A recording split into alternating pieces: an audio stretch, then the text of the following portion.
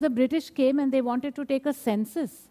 People had to write their caste and then it was stuck. So the caste system has to be deregulated in that sense. And in the future, people will choose their caste.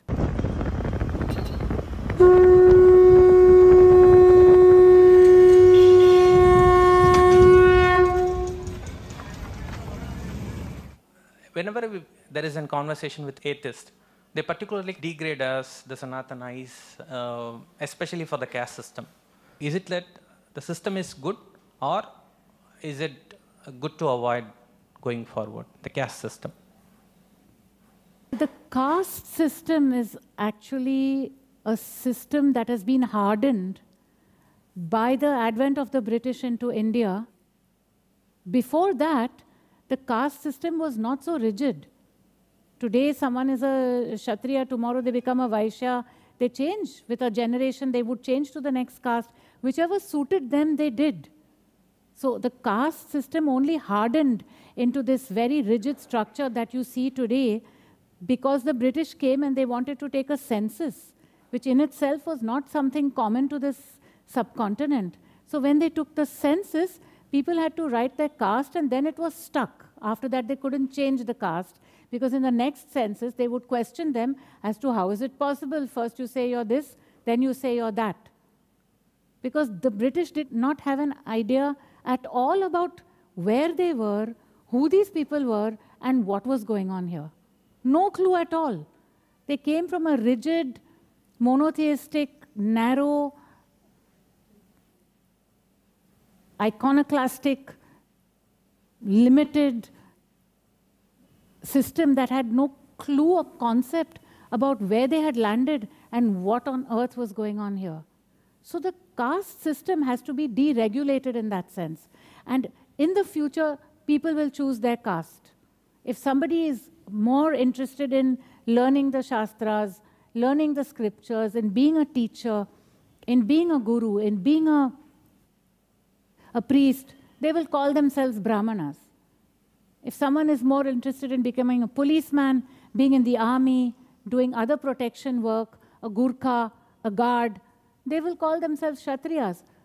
Soldiers who join the army, generals, all of those various titles, they will be calling themselves Kshatriyas.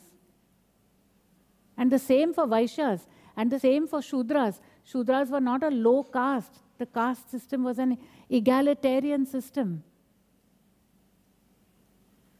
And the fifth caste of the Adivasis, what they call the Vanvasis, actually, the people who lived in the forests, who did not live in the cities, they had a separate caste. These were all egalitarian systems.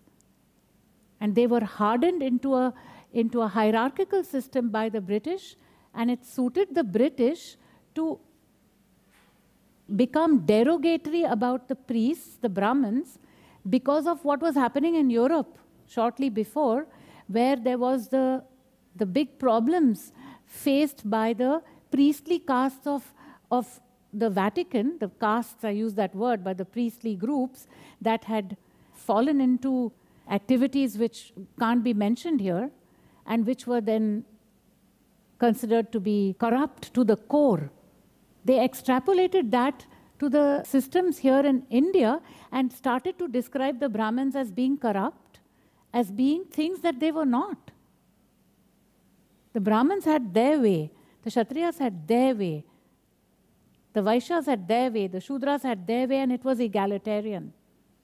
So this disruption of that egalitarian system by making it hierarchical and then cutting off the head, which was the knowledge. If the people who hold the knowledge of a society are denigrated and destroyed and sent to the gallows, what is going to happen to that society?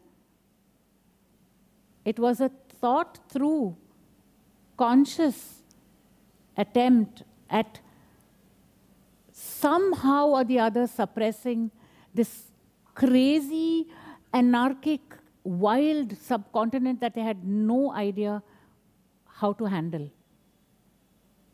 So we have to rejuvenate that.